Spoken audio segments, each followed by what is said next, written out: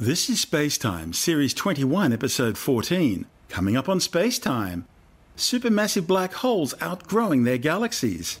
The hypothetical Axion now looking less likely as a dark matter candidate. And dark storms on the planet Neptune. All that and more coming up on SpaceTime. Welcome to SpaceTime with Stuart Gary.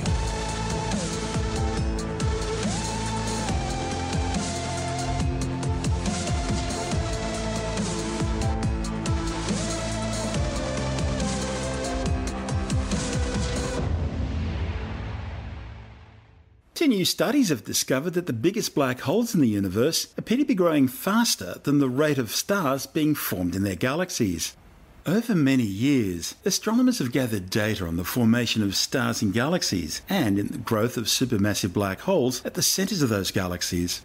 And these data have always suggested that the black holes and the stars in their host galaxies grow in tandem with each other. But now findings from two independent groups of researchers indicate that the black holes at the centres of the most massive galaxies are growing much faster than those at the centres of less massive ones. The lead author of one of the studies, Guang Yang from Penn State University, says the findings were contained in extraordinary data taken from a range of different telescopes, including NASA's Hubble and Chandra space telescopes, as well as ground-based observatories. Yang and colleagues studied the growth rate of black holes in galaxies at distances of 4.3 to 12.2 billion light-years from Earth. The X-ray data included the Chandra Deep Field South and Deep Field North, as well as the Cosmos Legacy surveys. The authors calculated the ratio between a supermassive black hole's growth rate and the growth rate of stars in its host galaxy. It was thought that this ratio would be roughly consistent for all galaxies. But instead, the authors found that this ratio appears to be much higher for more massive galaxies. For galaxies containing around 100 billion solar masses worth of stars, the ratio is about 10 times higher than what it is for galaxies containing, say, around 10 billion solar masses worth of stars. Of course, the next question is why the difference? The authors suggest that it could be the more massive galaxies are, the more effective they are at feeding cold gas into their central supermassive black holes, compared to less massive galaxies. In the second study, scientists independently found evidence that the most massive black holes' growth rates has easily outstripped that of stars in their host galaxies. The Spanish Institute of Space Sciences' Mar Mascua and colleagues examined black holes in some of the brightest and most massive galaxies in the universe. They studied 72 galaxies located at the centres of galaxy clusters at distances ranging up to 3.5 billion light-years from Earth. The study used X-ray data from Chandra, as well as radio telescope data from the CSIRO's Australia Telescope Compact Array, the Very Large Array in New Mexico, and the Very Long Baseline Array. Mascua and colleagues estimated the masses of black holes in these galaxy clusters by using a relationship linking the mass of a black hole to the X-ray and radio emissions associated with that black hole. The black hole masses were found to be about 10 times larger than masses estimated by other methods using the assumption that the black holes in galaxies grew in tandem. Mascua found the black holes are far bigger than expected. The authors speculate that maybe these black holes in the really big galaxies got a head start, or maybe they've just had a bit of an edge in the speed of growth that's lasted for billions of years. The researchers found that almost half of the black holes in their sample had masses estimated to be at least 10 billion times the mass of the Sun. They say this places them in a category which some astronomers are now calling ultramassive black holes. You're listening to Space Time. I'm Stuart Gary.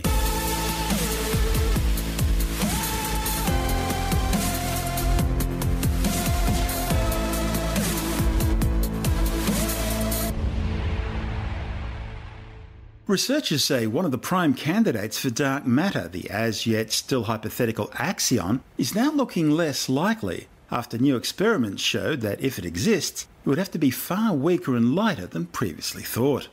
Even though dark matter is invisible, scientists know it exists and has mass because they can see its gravitational influence on stars and galaxies across the universe. These observations have allowed astronomers to determine that dark matter makes up about 4/5 of all the matter in the universe.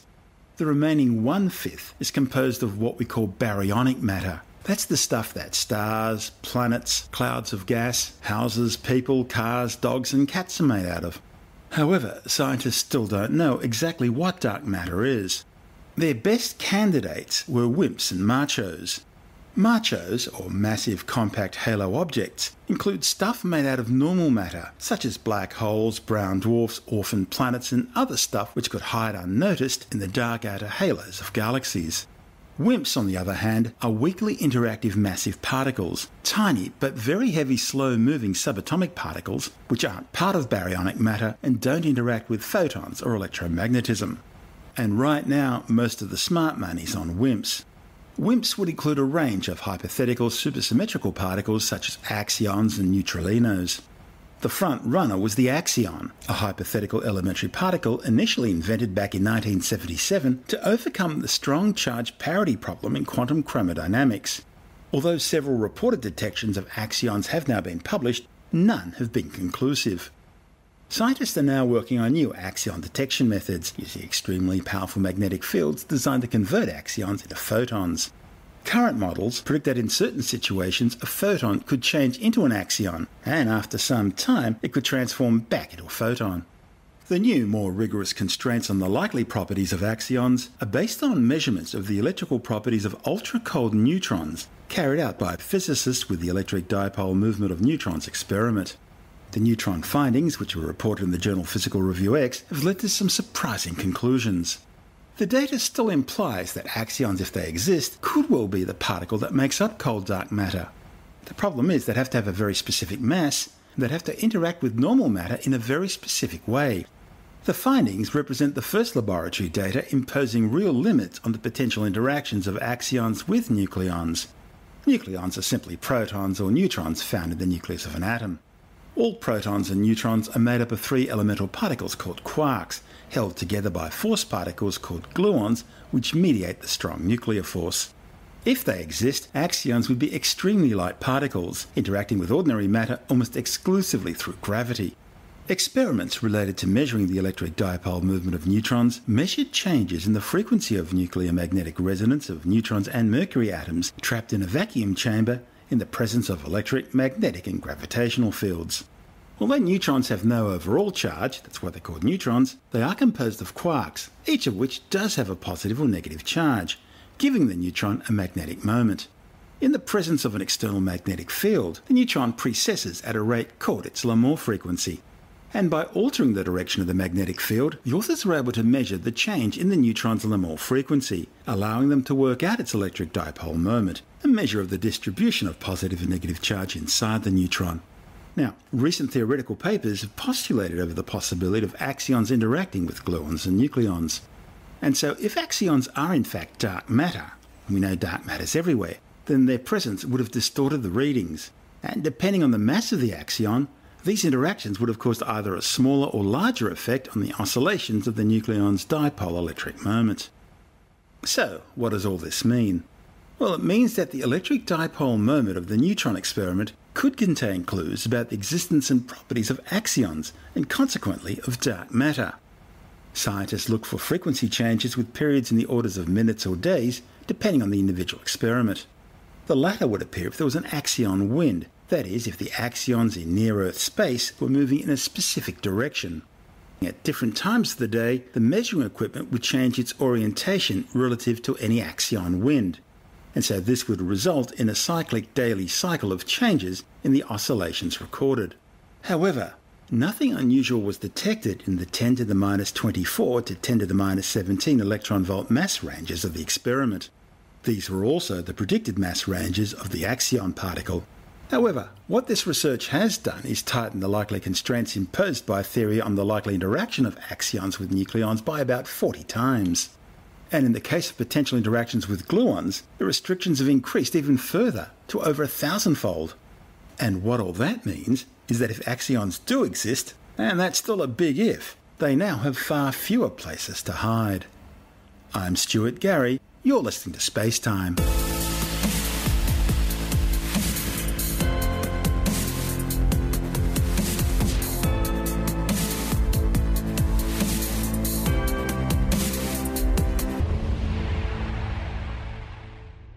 New images of a giant dark storm cell on the distant world of Neptune show that the massive tempest is now starting to disappear. The images from NASA's Hubble Space Telescope show that the storm, once as wide as the Atlantic Ocean, is now shrinking out of existence. The blue ice giant Neptune is the most distant known planet in the solar system. Immense dark storms were first detected on Neptune in the late 1980s by NASA's Voyager 2 spacecraft. Since then, only Hubble has had the sharpness in blue light to track these elusive features that have played a game of hide and seek with astronomers over the years. In fact, Hubble found 2 dark storms that appeared in the mid-1990s and then later vanished. This latest storm was first seen in 2015, but it's now shrinking. Like Jupiter's Great Red Spot, Neptune's Great Dark Spot storm swirls in an anticyclonic direction and is dredging up material from deep inside the ice giant's atmosphere. The elusive feature gives astronomers a unique opportunity to study Neptune's deep winds, which can't be directly measured. Joshua Tollefson from the University of California, Berkeley, says the dark spot material may be hydrogen sulfide, which would mean Neptune has the pungent smell of rotten eggs. Unlike Jupiter's Great Red Spot, which has been visible for well over 200 years, Neptune's dark vortices usually only last a couple of years, and this is the first one actually imaged as it's dying. Being so far from the Sun, scientists really have no idea how these vortices form or how fast they rotate. It's possible they're created through an instability in the shared eastward and westward winds. But this dark vortex is behaving very differently from what Planet Watchers predicted. You see, dynamical computer simulations suggested that anticyclones under Neptune's wind shear would probably drift towards the equator, where they'd break up, possibly generating spectacular outbursts of cloud activity. But this dark spot, which was first seen in mid-southern latitudes, has apparently faded away rather than going out with a bang. That may be related to the surprising direction of its measured drift towards the South Pole instead of northwards towards the equator. Unlike Jupiter's Great Red Spot, the Neptune spot isn't tightly constrained by those numerous alternating wind jets which are seen as bands in Jupiter's atmosphere. Neptune seems to only have 3 broad jet streams. There's a westward one at the equator and eastward ones around the north and south poles. These weather patterns are driven by the strongest sustained winds of any planet in the solar system, with recorded wind speeds of over 2,100 kilometres per hour. No instruments other than Hubble and Voyager have observed these vortices. And for now, only Hubble can provide the data needed to understand just how common or rare these Neptunian weather systems really are. The first images of the dark vortex came from OPAL, the Outer Planet Atmosphere's legacy program, a long-term Hubble project that annually captures global maps of our outer solar system's 4 giant planets. Only Hubble has the unique capability of probing these worlds in ultraviolet light, which yields important information not available to other telescopes.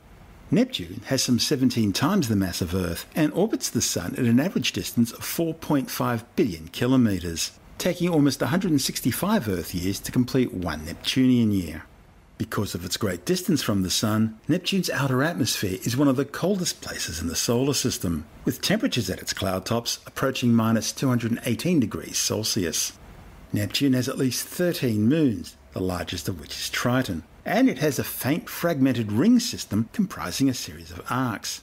Like Jupiter and Saturn, Neptune's atmosphere is composed primarily of hydrogen and helium, along with trace amounts of hydrocarbons and possibly nitrogen.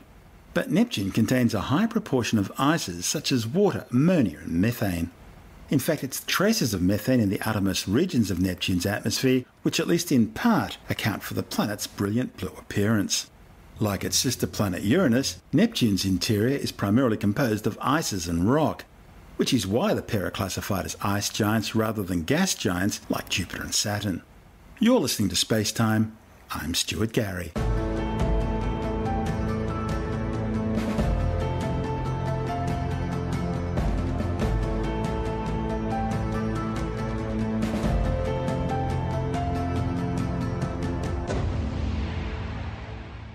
SpaceX is continuing to bask in the glory of its successful Falcon Heavy test flight. The flight from the Kennedy Space Center's Pad 39A at the Cape Canaveral Air Force Base in Florida was designed to test the new launch system by placing a dummy payload into a heliocentric trans-Mars injection orbit, circling the Sun between the orbits of Earth and Mars. And not wanting to miss a good publicity opportunity, the mission payload was SpaceX boss Elon Musk's own Tesla Roadster. As well as owning SpaceX, Musk also owns Tesla. Musk originally wanted to land the car on the surface of Mars, but international planetary protection rules prevented this due to the potential contamination risk posed. Strapped inside the midnight cherry red-coloured sports car was a test dummy, nicknamed Starman, wearing one of SpaceX's new generation astronaut spacesuits. The new Falcon Heavy launch vehicle comprises 3 Falcon 9 core stages mounted side by side. The combined power of the 27 Merlin engines allows it to lift payloads of up to 64 tonnes into low Earth orbit and 17 tonnes on missions to Mars. This makes the Falcon Heavy the most powerful launch system currently available. After finishing their job and being jettisoned, the 3 Falcon 9 core stages were programmed to return to Earth. The 2 side booster cores each touching down on a landing pad at Cape Canaveral, while the centre core was to undertake a seaborne landing on the autonomous drone ship, Of Course I Still Love You, positioned downrange in the North Atlantic Ocean. The landings at the Cape went spectacularly well, with both core stages landing in unison side by side, like some scene out of a sci-fi movie. However, the seaborne landing didn't go so well, instead crashing and burning. The core missed the landing barge by about 100 metres, hitting the water at 484 km per hour, in the process damaging 2 of the drone ship's thrusters. Musk says the centre core booster only ignited 1 of the 3 Merlin engines that were supposed to light up during the landing burn. He says the 2 engines didn't fire because the central core simply ran out of ignition fluid. The SpaceX CEO has also confirmed that a 3rd drone ship is now being built for landing core stages. The company currently has 2 drone ships, Of Course I Still Love You, which is stationed in the Atlantic Ocean for launches from Cape Canaveral, and Just Read the Instructions, which is stationed in the Pacific for launches from the Vandenberg Air Force Base in California. The new drone ship, to be named the Shortfall of Gravitas, will also be stationed at Cape Canaveral. The weird names of these drone ships follows Musk's tradition of naming the ships after spaceships from Ian M. Banks' science fiction novels. SpaceX also recently commissioned another ship named Mr. Stephen, a specialist payload fairing recovery vessel. The boat's equipped with 4 giant arms designed to collect the protective payload fairings once they're jettisoned during a launch. The fairings form the 2 halves of the nose cone and are designed to protect the satellite payload from aerodynamic pressures during the launch phase of the mission. They're jettisoned once the launch vehicle's left Earth's atmosphere. Usually they simply fall back down to Earth, either burning up and disintegrating during the fall or crashing down and sinking in the ocean. SpaceX thinks it'll save about $5 million, that's close to 10% of launch costs, by reusing the fairings. As well as a full manifest of Falcon 9 launches this year, at least 2 more Falcon Heavy flights are slated for 2018. A certification flight will launch in June for the US Air Force. They will also include numerous secondary payloads, including the Planetary Society's Light Cell CubeSat, which will test the new solar cell design, the Prox-1 nanosat, NASA's Green Propellant Infusion Mission Technology Demonstrator, the Deep Space Atomic Clock satellite, which will test a new miniaturized Mercury ion atomic clock for navigation, 6 Cosmic 2 meteorology and space weather satellites, and the US Air Force's ISAT electronic scanning antenna spacecraft. A 3rd SpaceX Falcon Heavy launch later this year will carry a Saudi telecommunications satellite into orbit. Jonathan Nally from Australian Sky and Telescope magazine says the Falcon Heavy test flight has exceeded all expectations. I was a real cynic, Stuart, prior to the launch when we were all told that he put one of his cars, or his personal car, on top of this thing and was going to launch it out into space. I thought, what a silly stunt, what a crazy thing to do. Why not put something, a science payload? Board? Yeah, science payload or something. But as soon as I saw those first pictures and I saw this mannequin driving off into space... It looked like the Stig. It looked like the Stig. It was just one of the most amazing things I've ever seen, particularly that picture looking back at the Earth. Oh, yeah. It's just absolutely staggering. So good on them. Well done. And of course, a lot of misreporting. You've probably mentioned this on your show already, but a lot of misreporting about it. Oh, it's gone beyond Mars, so they've missed their target and it's going to get destroyed in the asteroid. Yeah, I was actually asked that on air, and I was, at the time, the way it was phrased was, this thing's missed Mars, it's going to be hit by an asteroid. It's in the asteroid belt. And I'm thinking, well, it takes 6 months to get to Mars, and how could it have missed Mars yet? It was only when I actually did the calculations myself that I realised what's happened simply is that it's overshot the Mars target, and it's now going to be going a big long loop around the asteroid belt and then back just inside of Earth's orbit around the Sun. That's right. It's in a solar orbit, an orbit around the Sun. That the closest point is near Earth's orbital distance, and the original idea was that the furthest point in its orbit would be around the Mars orbital distance, but it's going further than that. And people are saying, oh, well, that's it's a failure because it's not going to go near Mars. That was not the intention. And in fact, it's not a failure. It's fantastic. It's a success. That means his rocket's more powerful than anyone thought. And that means that you can either send a payload further than you thought you can, so it's more capable that way, or you could send a payload to the same distance, but you could send a heavier payload, which is great because it's always a trade-off when you send spacecraft out about how much you can put on board. The other thing I wanted to mention about the Falcon Heavy, of course, everyone's making a big deal about the fact that the booster rockets came back and landed, which was... Oh, what a spectacular sight that was. The two booster rockets landing side by side. The reason that Elon Musk and his team can do this is that their booster rockets, or all of their rockets, are liquid-fueled rockets. That means that inside the big tube of the rocket, you've got a fuel tank and you've got a tank of oxygen. And those are the two things that you can combust in the engine at the bottom, and the thrust comes out the bottom. The wonderful thing about a liquid-fueled rocket like that is it's just like your car. You can switch it off. And if you've got any fuel left, you can switch it back on again, which is what they do.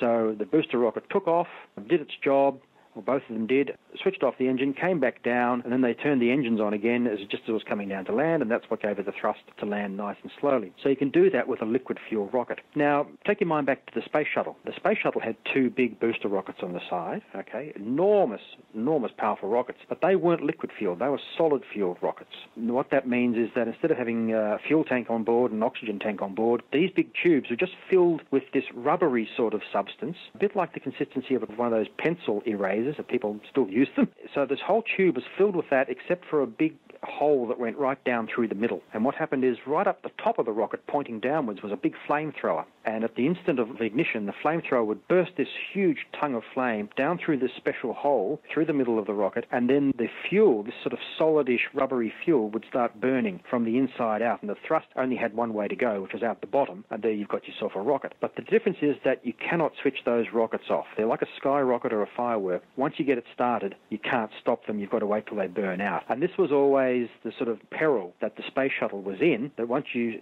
started it, you couldn't stop them, and you had about 2 minutes and 12 seconds until they burned out during ascent, and then they broke away and came back down. They actually splashed into the water, and NASA would send out boats to bring them back. So just like Elon Musk's Falcon 9 rockets, which are going to be reused, NASA reused the solid rocket boosters from the space shuttle. But here's the thing. Going way back to the beginning of the 1970s, NASA didn't want to use a solid rocket booster for its space shuttle. It wanted to use liquid-fueled boosters, right, like Elon Musk. There were ideas for having what they call flyback boosters to somehow try and get them to come back and land on the ground again, either vertically or put some deployable wings on them so they could glide back down and land on a runway. But the American government said to NASA, no, they're too expensive, we can't give you the money. And while everyone thought the first moon landing, Apollo 11, was just the best thing they'd ever seen in their whole life, public lost interest immediately afterwards, basically. And everyone lost interest. The government lost interest. The last Apollo flights, they weren't even being covered by the TV network. And in fact, there were supposed to be 3 more Apollo flights. Yeah, that's why we've got those lovely big rockets sitting there at Kennedy and at Houston. And I think there's another one somewhere else too, isn't it? Yeah, they've got three rockets that would have gone to the moon.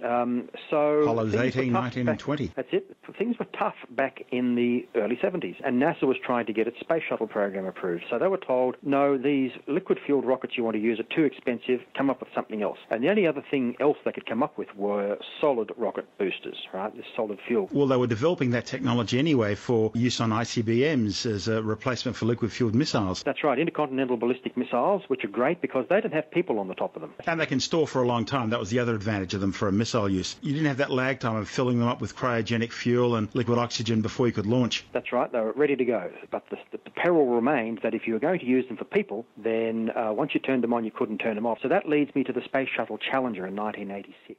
NASA was forced to compromise and go with solid rocket boosters for its space shuttle because the government said, no, the liquid fuel ones are too expensive. Now, the problem with making a solid rocket booster of the size that was needed for the space shuttle was that you couldn't make it all in one big tube. You had to make segmented tubes, smaller tubes, stack them on top of each other, bolt them together, and put a special seal where they're bolted together. And that's what they did, and they flew, 120-something missions, didn't they, with the space shuttle? 135, yeah. But the problem was that the weak spot was always this join between the segments of the boosters. Yeah. Now, NASA thought they'd designed it properly and that it was all safe because where that weak spot is, if any of the hot flame and gases from inside the rocket when it's firing got out through that tube, it would be catastrophe. It'd be like a blowtorch on the liquid fuel tanks, wouldn't it? That's what happened. 1986, Challenger, 7 people died, set the space shuttle program back years. They had to build a whole new replacement space shuttle, billions of dollars. And what happened was the investigation showed that NASA knew this was a problem. But it all stemmed from budgetary problems in the beginning of the 1970s. If NASA had been allowed to go ahead and use a liquid-fueled rocket rather than this segmented solid-fueled booster system, then that would never have happened. And the original promise of the space shuttle was that it was going to be a regular... every 2 weeks, and it would take military payloads, commercial payloads, as well as people. The whole idea was you'd build the space shuttles, then you wouldn't need any other rocket systems, but that's not what happened. They put all their eggs into the one basket, and people seem to forget that in those early years of the space shuttle, they were launching commercial satellite payloads. And in fact, this Challenger flight that blew up, that had commercial payload on board, and there was pressure to get this flight off the ground on that particular day when it should not have flown. After the Challenger explosion, they said, righto, no more commercial payloads, we'll just go back to launching government scientific satellites and some military stuff. But they had canned most of their other rockets. Yeah. So that left everyone in a real cleft stick when Challenger blew up, because they only had one or two other kinds of rockets left, because the shuttle was going to do everything. Its promise was every couple of weeks it was going to launch, and it was going to be so much cheaper than standard rockets because you're going to reuse the shuttle and everything. It comes back down to the ground. It didn't live up to its promise for all sorts of reasons, and that's a shame. That said, it was still a fantastic, amazing machine and a fantastic program. But as I said, that one decision way back in the early 70s to use one kind of rocket instead of the other meant they couldn't switch those rockets off if there was a problem, and that doomed 7 people. That's Jonathan Nally from Australian Sky and Telescope magazine. I'm Stuart Gary. This is Space Time.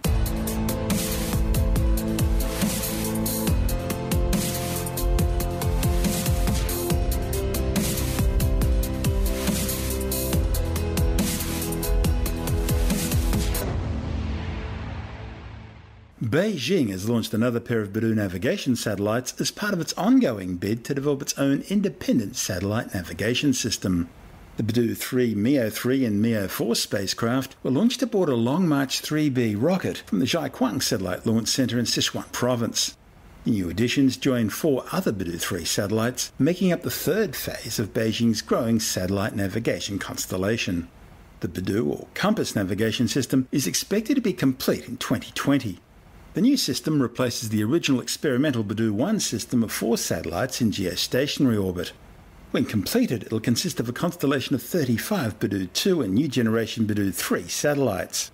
These will include 5 in geostationary orbit for backwards compatibility with Beidou 1, 27 in medium Earth orbit, and 3 in inclined geosynchronous orbits. I'm Stuart Gary. You're listening to Space Time.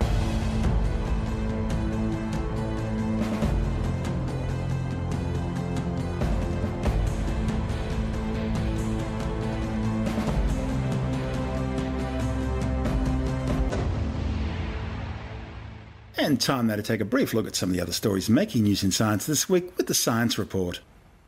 A new study warns that the rate of sea level rise is accelerating. The findings, reported in the journal Proceedings of the National Academy of Sciences, are based on over a quarter of a century's worth of sea level measurements by both NASA and European satellites. They show that the rate of global sea level rise has been accelerating over recent decades rather than increasing steadily. This acceleration, driven mainly by increased melting in Greenland and Antarctica, has the potential to double the total sea level rise projected by 2100 when compared to earlier projections assuming a constant rate of sea level rise. If the rate of sea level rise continues to change at this pace, average global sea levels will rise by 65 centimetres by 2100, and that's enough to cause significant problems for all coastal populations. And scientists warn that given the large changes being caused in the ice sheets today by global warming, this is almost certainly a conservative estimate. The rate of sea level rise in the satellite era has risen from about 2.5 millimetres per year in the 1990s to around 3.4 millimetres per year today. Rising concentrations of greenhouse gases in Earth's atmosphere increase the temperature of air and water, which causes sea levels to rise in 2 ways. Firstly, warmer water expands, and this thermal expansion of the ocean has contributed to about half of the 7 centimetres of global average sea level rise we've seen over the past 25 years. Secondly, melting land ice flows into the ocean, also increasing sea level across the globe. New research is showing that the already highly endangered Tasmanian devil population is continuing to decline rapidly due to facial tumour disease. A new study warns that the problem is now so severe, Tasmanian devils face extinction in the wild. Facial tumour disease is a contagious cancer found only in Tasmanian devils. It's transmitted from one animal to another through biting, a common behaviour among devils when mating and feeding. The disease kills all infected devils within 6 to 12 months, and there's no known cure or vaccine.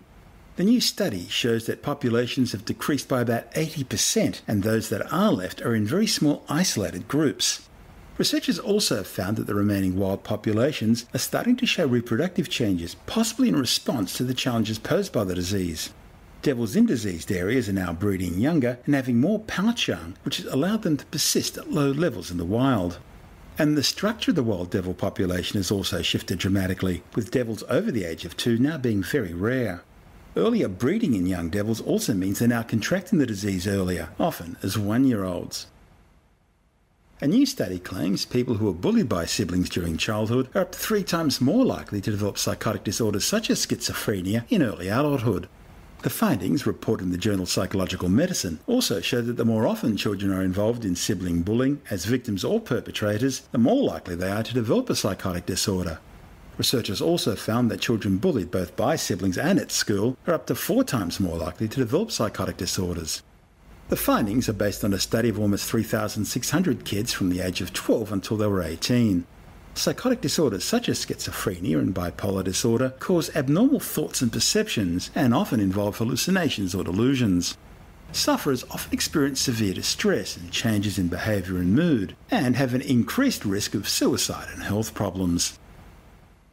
Scientists have discovered a molecular switch in the brain which regulates fat burning and could provide a way to control weight gain following dieting. Researchers at Melbourne's Monash University identified a protein called carnitine acetyltransferase, or CRAT. It was discovered in hunger processing cells in the brain, which potentially controls the human body's capacity to store fat, especially after long periods of famine or weight loss, a process that underlies yo-yo dieting, where people rapidly regain the weight they lost by dieting. The findings, published in the journal Cell Reports, could provide an opportunity of manipulating the protein and trick the brain into not replacing the lost weight through increased appetite or fat storage. You're listening to Space Time. I'm Stuart Gary, and that's the show for now. You can subscribe and download Space Time as a free twice-weekly podcast through Apple Podcast iTunes, Stitcher, Bytes.com, Pocket Casts, SoundCloud, YouTube, Audio Boom, from spacetimewithstuartgary.com, or from your favourite podcast download provider. Spacetime's also broadcast coast to coast across the United States on Science 360 Radio by the National Science Foundation in Washington, D.C., around the world on TuneIn Radio, and as part of Virgin Australia's in-flight entertainment. If you want more Space Time, check out our blog where you'll find all the stuff we couldn't fit in the show, as well as loads of images, news stories, videos, and things on the web I find interesting or amusing. Just go to spacetimewithstuartgary.tumblr.com. That's all one word and in lowercase, and that's Tumblr without the E. You can also follow us on Twitter through @StuartGary. At Spacetime with Stuart Gary on Instagram, and on Facebook, just go to www.facebook.com/Spacetime with Stuart Gary. Spacetime is brought to you in collaboration with Australian Sky and Telescope magazine, your window on the universe. You've been listening to Spacetime with Stuart Gary. This has been another quality podcast production from Bytes.com.